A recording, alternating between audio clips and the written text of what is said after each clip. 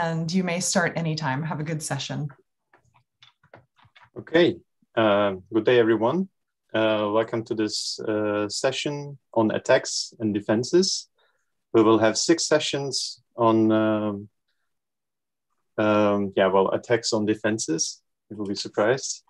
The first talk is going to be given by Łukasz Chmielewski, and the title of the work is Fault Injection as an Oscilloscope for Fault Correlation Analysis. It's a joint work with Abel Spruit, Alyssa Milburn, and Łukasz Chmielewski.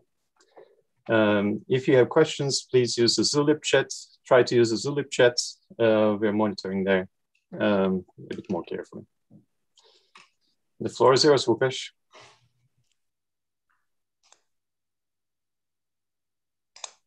Okay, thank you very much, Boris.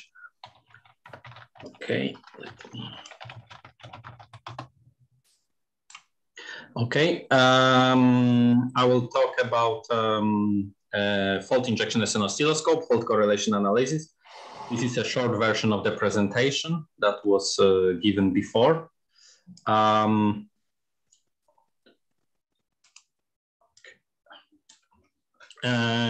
This is work done by Albert Spruit, Alyssa Milburn, and me, Łukasz Chmielewski.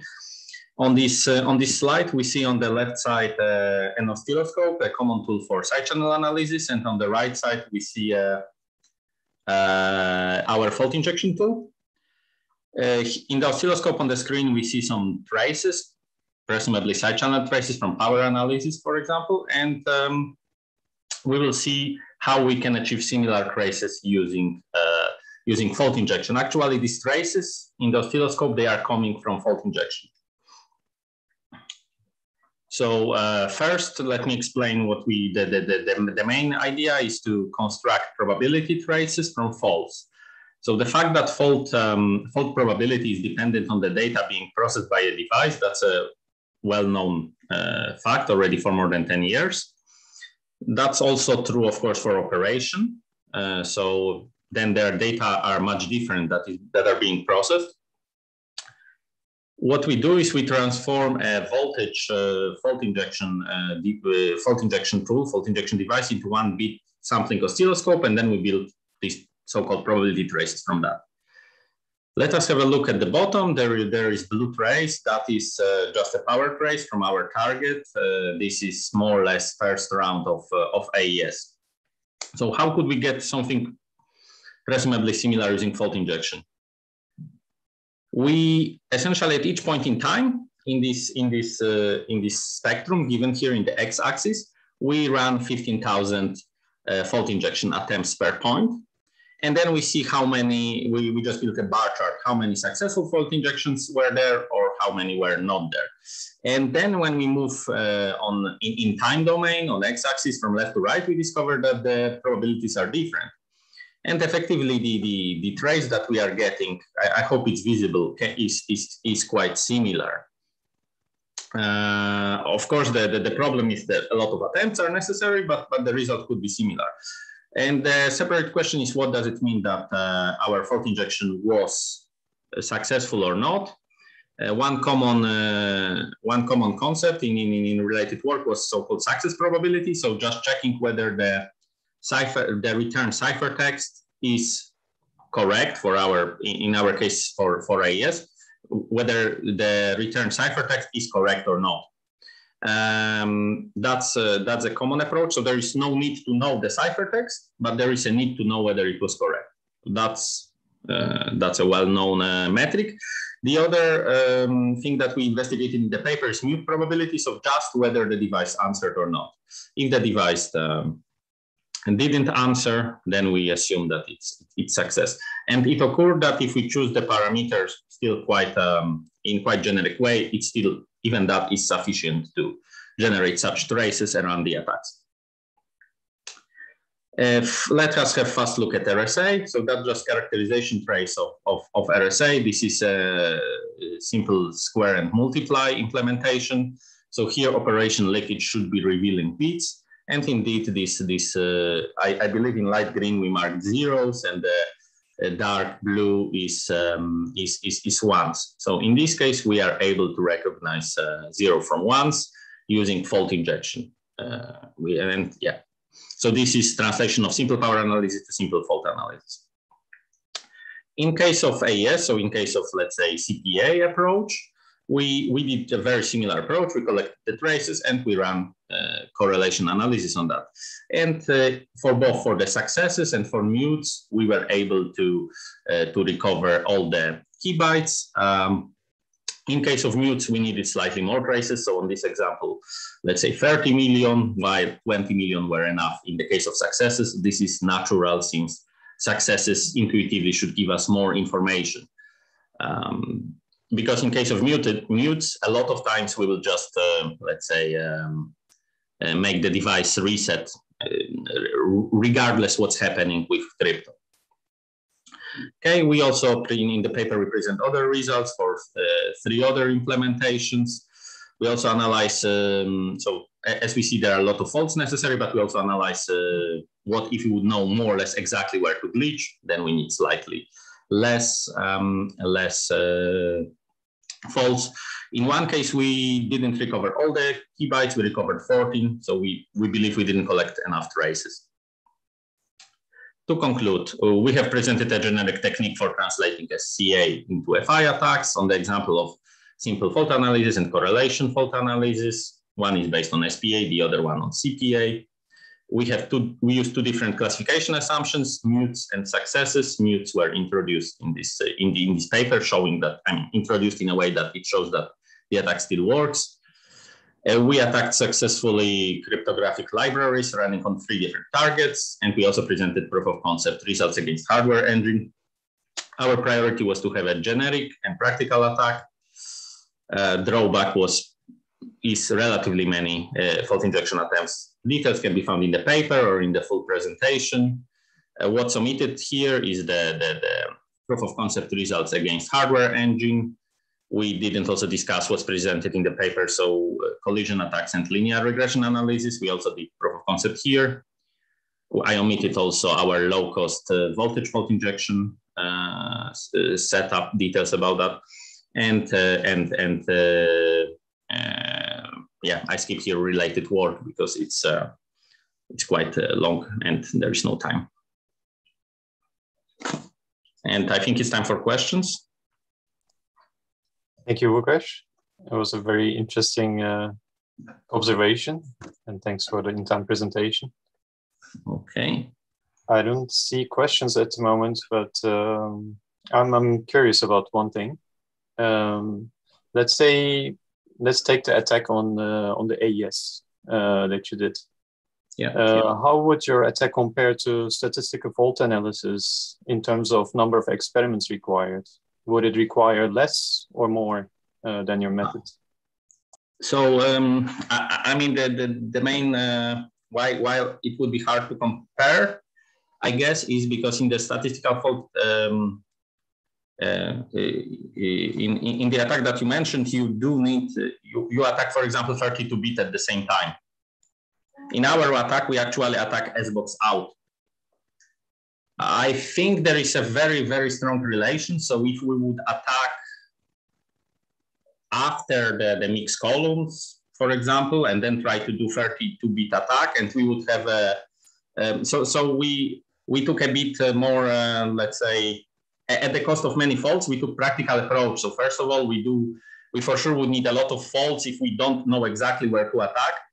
If we would know, if you would have perfect control, I'm not totally sure, but I would expect to be not completely different, let's say.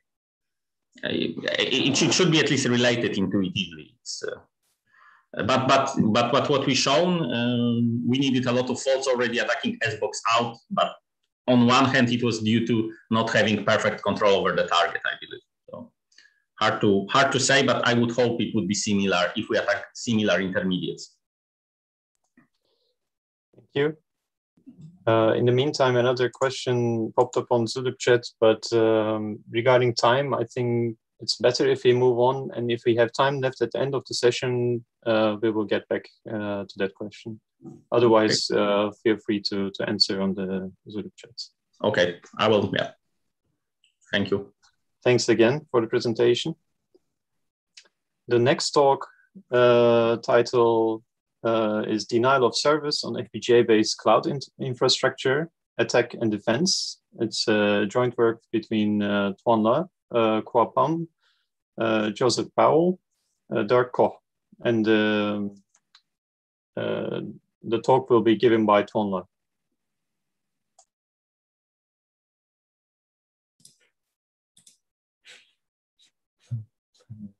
Let me share my screen. Hi.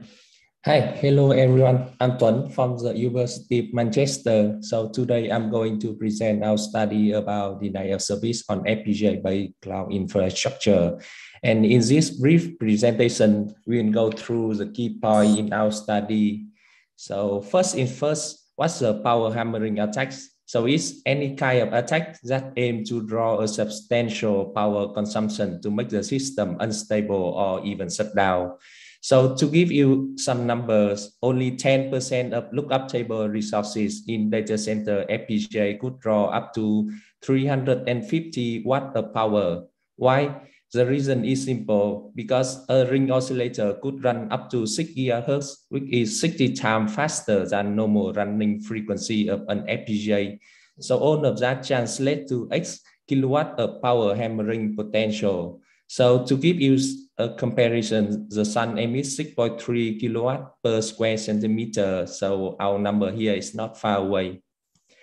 So the flexibility of FPGAs allow us to design a self-oscillating circuits out of a few components. Like in this example here, we have a lookup table acting as an inverter and a couple of multiplexer to connect input to output. Then we have a self-oscillator. That's the reason why cloud service provider like AWS doesn't want us to upload the bitstream directly and program the FPGA freely.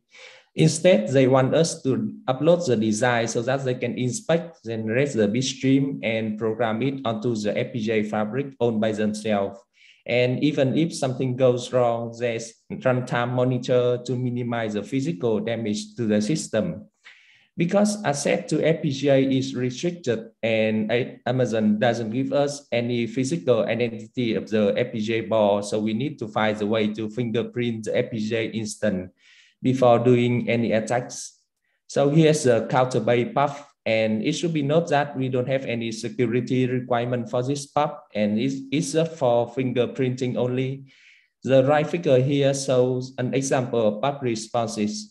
Two lines below are for one instance at different power level. The other line is for a different instance. Power or heat really affects the path response of the first instance.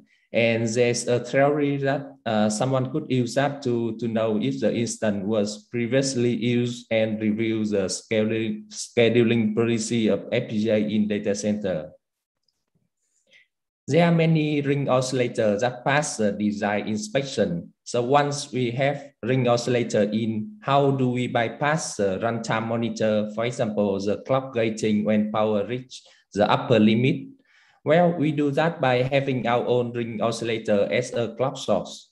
Next, we have a chain of ring oscillator to ramp up power over time and a counter to calibrate how fast power is rising. So later on, we could estimate power even when we lose the connection to the board. In fact, some experiments show that the shutdown sequence not only power up the FPGA board, but it also frees the hot machine, and that's the problem. So here we did the experiment with and without crashing the instant, and the result is without crashing, we got the next instant like immediately within 5 minutes. However, when crashing the instant, we saw the time increase dramatically up to more than 12 hours. And the minimum time to get the same fabric reallocated is about like 52 minutes. Finally, let's talk about countermeasure. So our FPGA Defender here is able to generate the netlist from both bitstream and design checkpoint. And that netlist is checked for malicious design, for example, ring oscillator and some other placement violation. And finally, it's up to the configuration manager to decide if the design is safe enough to be loaded onto the fabric. And additional to this, we also have a custom DRCs to detect ring oscillator. And that brings me to the end of my presentation. So if you have any question, please feel free to ask or contact us afterward. Thanks for listening. Thank you, Swan, to the introduction to your paper. Are there any questions? I cannot see any on the Zoom chat yet, but I'm curious about one observation you made. So you had this observation on fingerprinting. Is this something special to the FPGAs that are used on Amazon servers, or is this some genetic property that you have observed on other FPGAs as well? So for the fingerprinting, first we fingerprint on the instance without crashing the instance. So we have a database of the instance is used on a specific reason on the service. Then then we do the attack. Then we know like exactly which instance is up or down and how long does it take for one instance. One same fabric to be reallocated. So that's the reason why we use puff for fingerprinting. Does it answer the question? Yeah, but I'm curious whether it also applies to other kind of FPGAs. Like, I'm curious whether you try it in other services maybe, or maybe in-house in the lab. Yes. So the frequency, the ring oscillator frequency depend highly on the temperature, and it actually apply to any other FPGAs. Yeah, we already try it on our own like in-house FPGA. Yeah. Thanks. We still have some time, but I don't see any other questions yet. Maybe if questions pop up later, I will get back to you, Swan. Thanks for the talk. Okay, thank you. And the next talk is titled DAPA, Differential Analysis Aided Power Attack on Nonlinear Feedback Shift Registers. It's a joint work with of Xianming Sim, Diamanto Yap, Shivan Basin, and Xianming is going to give the talk. Okay. Floor is yours, Xianming. Thank you. Thank you for the introduction. So I will share the screen now.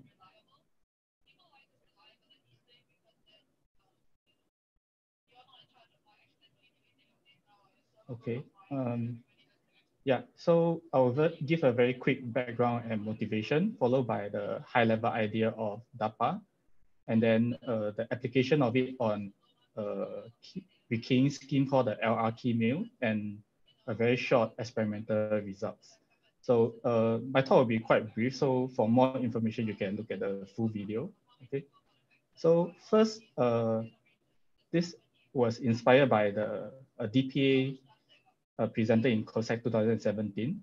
So it's based on the observation that more power will be needed to flip a bit value inside the register. So what they did was to have two IVs with difference at certain bits value, and you run both of them and take the power trace, and you simply take the difference of the power trace to learn the information about the neighboring bits. So to give a small toy example, so suppose that you have this computation. So now the IV bit is 0. And you can see that with the left shift, there will be 2 bits that has to change the value. And if you were to inject a difference at this position, now 3 bits will need to change the value because the the newest bit now become 1. So by comparing these two power traces, you can see that there's an increase in the power difference. And from there, we can deduce that the newest 2 bits are equal of value. So just by observing the rise and drop of the power difference, we can deduce the relationship between the neighboring bits. And if you can do that, then just by guessing 1 bit, you are able to deduce the bit value of the other bits. So basically you get a 1 bit information. So this DPA was applied on a key mail, which is a recurring scheme that claims to be side channel secure.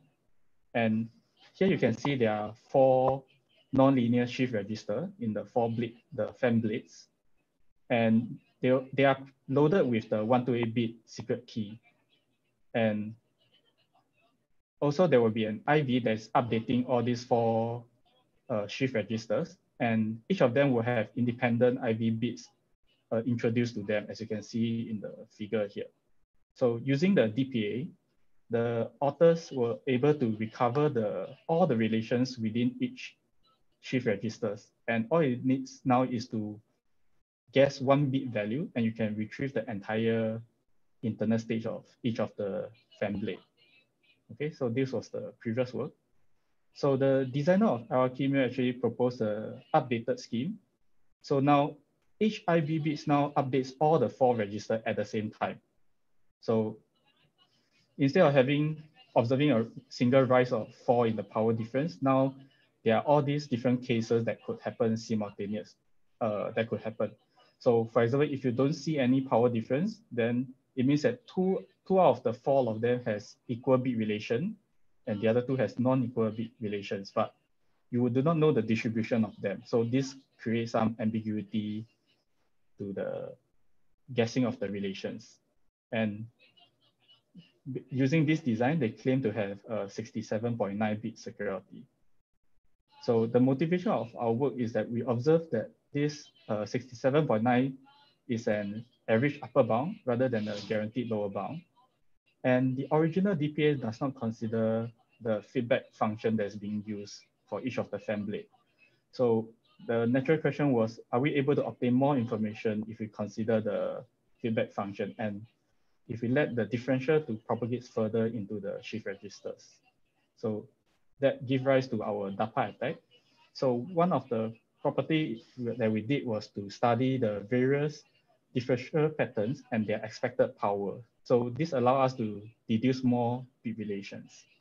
So using back the previous example just now, so we are able to deduce the relation between these first 2 bits. But if we actually let it propagate for another round, we can also see that we are able to deduce another relation by observing the next power difference in the next cycle. So if they are different, then as you can see here, if the second relation is equal, then we expect a 2-unit increment, while if the second bit is different, then we will expect a similar power difference for the case. So with the same input difference bit, we are able to deduce more information if we let it propagate further. There's also other property that we can gain from non-linear component of the shift register. So, but this is the main idea that we are using. So the high level idea of the DAPA is to first do an offline work to determine what differential pattern that we want to get to retrieve the most information possible. And then we perform the online phase, which is to inject the differences and, to choose the IV with the various differences and measure the power traces. And finally, using these power traces and we compare the differences, we are able to learn the information about the internal state. Okay, so on the application to LR chemio, so for easier reference, we express this chemio into the image on the right side. So each row here is one of the FEM blades. Okay, so now similar to original attack, we inject a difference in the IV. So now because all 4 will be updated at the same time, so there's some ambiguity in which one has the equal and which one has the non-equal relation. But if we just let these different propagates further in, because the shift registers are different, some of the feedback will be earlier than the other. So for this case, the F4 will have the feedback before the rest of them. So end up we have this single bit update here. And so at the right timing, we're able to isolate the difference and still learn some bit relations with a definite answer to it. So there's no ambiguity now whether which one is equal and which one is not. So, and the feedback position depends on the cycle that we are at. So this bit will go to different position and we can retrieve all the relations needed. So on the application of DAPA on the LRT mill, with 36 chosen IVs, we can recover the entire internal state of the LRT mill. And so we are reduced back to the 4-bit key guessing. And among the 128-bit IV, we only need the first 36 bit, and the next 11 bits, we fix it to be some constant to avoid additional differential introduced to the state. So we actually have 81 bits of freedom to have the non-respecting scenario and to generate more traces with similar power, to generate more same power traces to filter the noise. So in our experiment, we have this set up, and our focus is at this instruction during the move instruction, which is to update the registers. So this one is Shaming. We are yeah. eating into the time of the other presenters. Can you okay, sorry. Yeah, try to wrap up? Last slide. Yeah, this is the last slide. So the dotted line here above is the simulated difference. And from our real measurement, we are able to see that indeed we have the matching result. So we could identify the differences. Yeah, so that's all I had. Thank you for your attention. Thanks for the talk. And yeah, excuse me for the interruption. Yeah, sorry for. I thought it was going on. Okay. Right now we don't have any questions. We're also running a bit over. Yeah, but one question, maybe very quick question. How difficult your experiments will be if you were to use a more noisier target, let's say? Did you do these experiments to see like how you can overcome the challenges in a noisier setup? Because yeah, it seems your attack is quite noise sensitive. Yeah, correct. So so you also depend on the target that we are dealing with. So for instance, for this LRT mill, we have 81 bits of freedom. So we can still have we can generate more traces with the same power difference to filter all this noise. Yeah. So for this particular case, we have a lot of freedom there. Yeah. So it's algo dependent on that case. Okay. Well, thanks again for the talk. And we will get back to you if there are questions on the Zulip chat later. Okay, thank you. Lauren, the floor is yours for the rest of the talk. Thanks. So the next talk is timing black box attacks, crafting adversarial examples through data-dependent timing leaks against DNNs on embedded devices. It's a joint work between Tsunato Nakai, Daisuke Suzuki, and Takeshi Fujino. Tsunato, the floor is yours. Thank you for your introduction. Hello, I'm Tsunato Nakai for Mitsubishi Electric Corporation. I would like to talk about our paper, Timing Black Box Attacks, Crafting that Adversarial Example Choose Timing Leaks Against DNN on Embedded Devices. This slide shows a quick overview of my talk. We focused on adversarial example AEs. We introduced the first attack to crack the AE that is based on the differential processing time according to the input data on DNNs. The problem is that crafting the AE needs some information about the target DNN model. But our attack uses only processing time on DNN.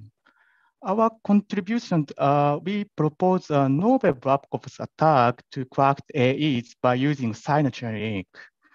We identified two relationships between the processing time and the number of activated nodes, and between the a number of activated nodes and AEs.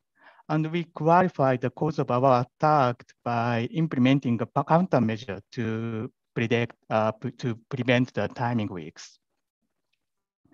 This slide shows the threat model about our attack.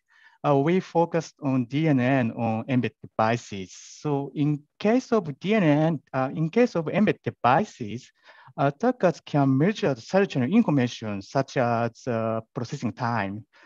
We assume two security functions for embedded devices, model encryption and confidence deduction. So the attacker managed to crack the AE by using only input data and output label due to the countermeasure. And we focused on the sidechain weak. The goal is that the attackers crack the AEs on the target device, and then input the AEs to other devices for misclassification. I'm explained our approach. In related work, Batina reported that some types of activation functions have different processing time depending on the input data. For example, the red function, that is the activation function, indicated two cycles as differential processing time between the activated and non-activated. So TA is longer than TNA. That is the timing week of activation function. Our attack is based on this week. Now, we can observe the change in number of activated nodes from the timing weeks of activation function. For example, in case of DNN with red function, the DNN with more activated nodes, right one, is more time consuming due to the timing weeks. So TX2 is longer than TX1 because of TA is longer than TNA. This is the relationship between the processing time and number of activated nodes. Next, I'm explaining the number of activated nodes and AEs. Increasing number of activated nodes affect the output probability because of increasing the number of propagated values. For example, in case of DNN, if the number of activated nodes increases, then the output probability of correct label is more affected than output probability of fewer activated node. This is a relationship between the number of activated nodes and AEs. So the strategy of our attack is firstly, we add a small perturbation to the part of input data, and then we measure the processing time of prediction. Finally, we cracked AE with timing weeks to increase the number of activated nodes. This slide shows the experimental result. The graph shows the histogram of successful attacks to MMP model on MCU. The data shows the perturbation bound until the misclassification is caused. Compared with random noise under the same conditions without using output probability, our attack tends to crack the AE with small perturbations compared with the random noise. Thank you for your attention. Thank you, Tsunatu. That was a very clear talk. Thank you. I don't see any questions yet in the Zulip. So maybe I'll ask for a clarification for myself to see if I understood correctly. So you applied little perturbations to part of the input and you measured the processing times and you only kept the perturbations that increase the processing times. Is that how you create the AEs? Yes. Okay, thank you. I understood correctly then. Then I think we'll move on to the next talk since there are no questions yet and we do still have 2 talks to go through. So thank you, Tsunatu. Thank you. The next talk is countermeasures against static power attacks, comparing exhaustive logic balancing and other protection schemes in 28 nanometer CMOS. This is a work from Torben Moos and Amir Moradi, and Torben will give the talk. Okay, thank you for the nice introduction and welcome to this short presentation of our paper dealing with countermeasures against static power attacks. So what is the problem? Why do we even have to care about static power attacks? And the answer is clear if you look at the leakage current of standard cells in CMOS technology. Here, for example, is a NOR gate in 22 nanometer CMOS technology. And you can see that for inputs A1 equals 0 and A2 equals 1, the current leaked by the standard cell is more than 4 times larger than for A1 equals 1 and A2 equals 1. So there's a very strong data dependency that the standard cells leak about the inputs that are applied to it in a stable state. You can observe essentially the same thing with flip-flops, so with memory cells in your technology. Here is the only difference that it does not only leak about the inputs, but also about the output Q. And now we have tested a number of countermeasures which we evaluate for the ability to prevent the extraction of secrets through the static power consumption. And the very first one here is barely a countermeasure. It's mainly a design technique, namely the use of high threshold voltage cells. In modern device technology, standard cells often exist in multiple versions with different threshold voltages. And the cells with a higher threshold voltage switch slower, but they also consume a lower standby power. And so implementing a cryptographic primitive using only the high threshold voltage cells with minimum drive strengths, for example, might reduce the exploitable signal available to a static power adversary. So this is very simple first one. The second one that we took a look at is random start index shuffling, also pretty simple countermeasure. For our serialized present architecture with our random start index, we simply select with which S-box of the 16 in each round we start, so that S-box 0 in the first round is computed at different and unpredictable points in time, so that the adversary doesn't know where exactly it's processed. The third one is symmetric dual array logic, which has been proposed in the literature. And it's very simple. You duplicate each logic gate, and the duplicated logic gate receives completely inverted inputs. This doesn't get rid of the whole data dependency through the leakage current, but it's able to reduce it a little bit. Then we have quadruple algorithmic symmetrizing, also quad seal. There you quadruple the circuit, so you have 4 instances, and in 3 of them you modify the S boxes so that you can run the circuits on the inputs keys, inverted inputs and inverted keys, and they are rotated in such a manner that all the Hamming weights and distances in your circuit are balanced.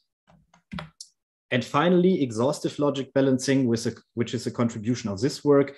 It takes the SDRL, so the symmetric dual array logic, to another level by really exhaustively balancing the inputs to each gate. Here, for example, the NOR gate. For each NOR gate that receives a 0, 0, there's also one which receives a 0, 1, one that receives a 1, 0, and another one that receives a 1, 1, so that you as an attacker cannot distinguish, and the leakage should be constant, under the assumption that each instance of the same cell leaks exactly the same.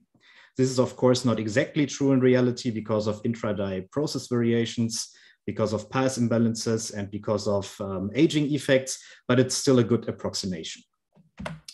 For the D flip-flop, it gets more complicated, and we cannot apply the same trick because we have an output that it depends on, so we cannot just apply a value to the output, but we have to choose the inputs as a function of the outputs, and we have to implement this function also with balanced gates, so the overhead is quite significant. Then we have mixed all those hiding countermeasures with the masking countermeasure, namely a simple threshold implementation, in this case a 3-share threshold implementation of present, and implemented all of those single countermeasures and also the combined countermeasures on a 28 nanometer ASIC prototype that we developed for this purpose. It's only 1.4 times 1.4 millimeter large, so it's really tiny. And here are the post-layout area consumptions of all the countermeasure circuits and also the unprotected circuits, which are called high performance here, on this exact chip. We have listed also the overhead factors, so that you can see directly which countermeasures come at a very significant overhead and which are very expensive, which are less expensive. So the random start index shuffling, for example, is pretty cheap, also when it's combined with a threshold implementation, but the balancing-based countermeasures are very expensive. So this is our setup. We have used a source measure unit to supply the ASIC with the voltage and measure the current that is drawn inside a climate chamber at a higher temperature because it increases the leakage current. Here are some fixed versus fixed leakage assessment result. On the left side, the unmasked circuits, on the right side, the masked circuits. We can see that only the combination of threshold implementation and exhaustive logic balancing does not leak any detectable information after 500,000 traces. We also performed a text. Here are the data complexities, which means the number of traces required to extract the key. And in absolute values, the threshold implementation plus exhaustive logic balancing is the most secure one. But because it's also the most expensive one, it's not the most cost-efficient one. That one would be the threshold implementation plus shuffling, which has the highest score in data complexity per gate equivalence. Yes, so in summary, neither hiding alone nor masking alone seem to protect sufficiently against this threat. So strong protection can only be achieved with combined countermeasures. And the cost in terms of area overhead are pretty significant if you have to do this. Thank you for your attention, and I'm happy to take any questions. Thank you, Torben. There's one question on the Zulip chat from Ravi Singh. He says, nice talk. What are your thoughts on static power causing a leakage problem or not for process nodes lesser than 22 nanometers? I didn't quite get the question. A leakage problem? Your static power causing a leakage problem or not for smaller process nodes? I mean, smaller than 22. Static power is essentially a leakage problem. Yes. And of course, it scales. So in smaller nanometer technologies, it becomes more significant. So if you're above 100 nanometer structures, then you don't have to care about this threat model because it's really not that relevant. But for smaller nanometer technologies, it becomes worse and worse. I hope this kind of answers this question. And then I think I have a question myself. So you compared the different countermeasures in terms of area. I was wondering, how do they compare in timing, both for like critical path and in like number of clock cycles? Yeah, the critical path is affected. This is also listed in the paper. The number of clock cycles is indeed not affected by any of them. So the TI needs a few more clock cycles than the normal ones, but all the masked ones need the same number of clock cycles and all the unmasked ones as well. And okay, the critical path is in a reasonable range affected. So the area overhead is really the most significant one. And then maybe a quick answer for Ingrid.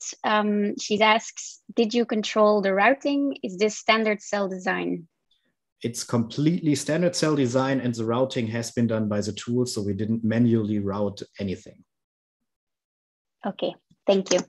Then let's move on to the last talk of this session, which is Fiverr, Robust Verification of Countermeasures Against Fault Injections, a joint work of Jan Richter-Brockman, Ayn Rezai Shamirzadi, Pascal Sasdrich, Amir Moradi, and Tim Guneshu, and Jan will give the talk.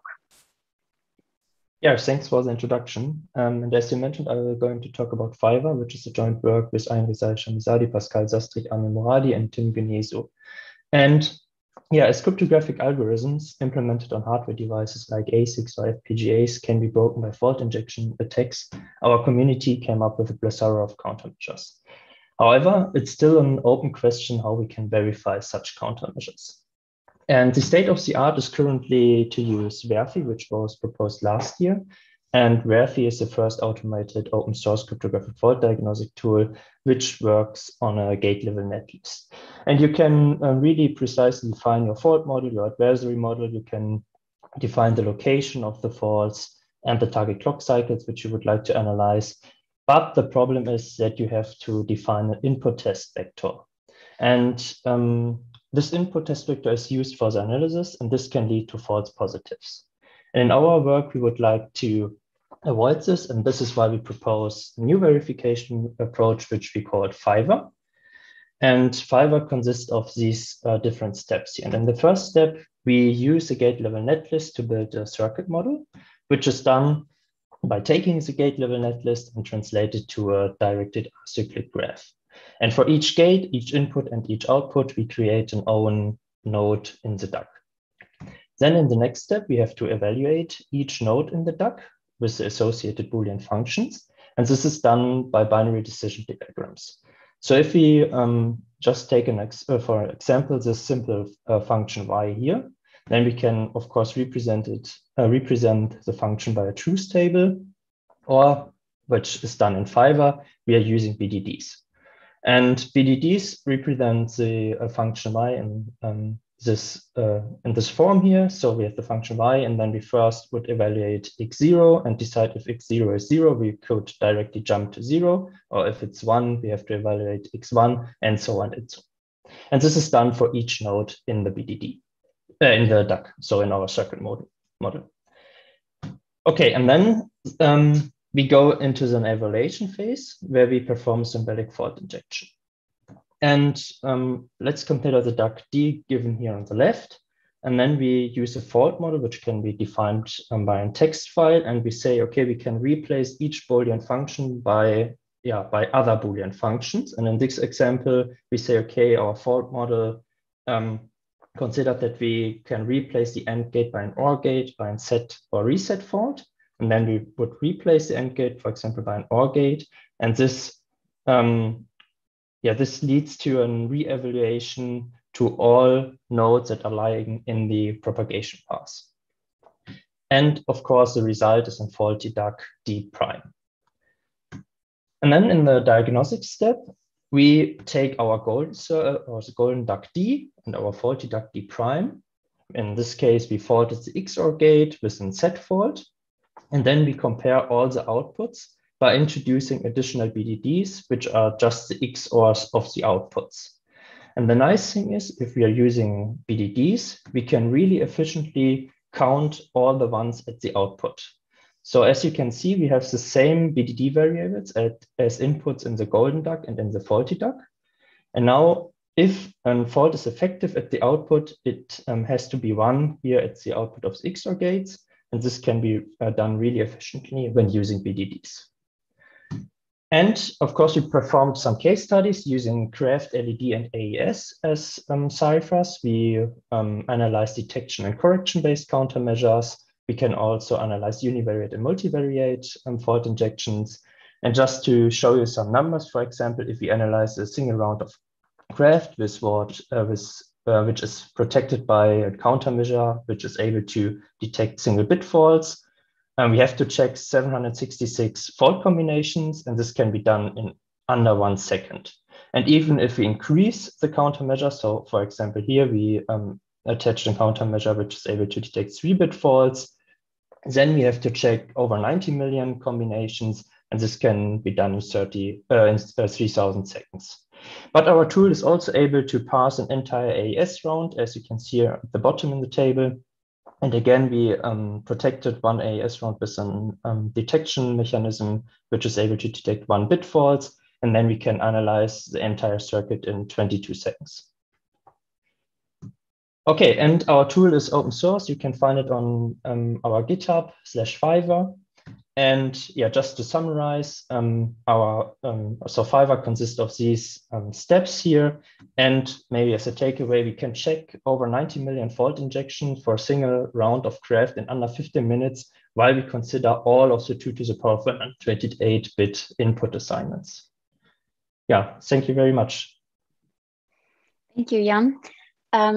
There are no questions yet on the Zulip chat about this talk, so I'll ask one myself. there's this verification tool for side channel countermeasures called Silver, and it also uses BDDs. Is there a possibility of combining the two tools?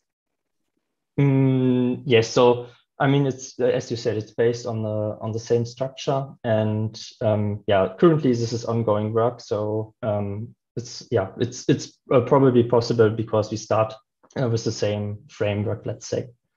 Yeah. Okay, so you can look forward to that. Yeah. And then there are still no more questions, and we are exactly at the end of our session. So I suggest everyone definitely goes to Zulip to ask more questions to the authors. That concludes this session. Thank you for all the speakers.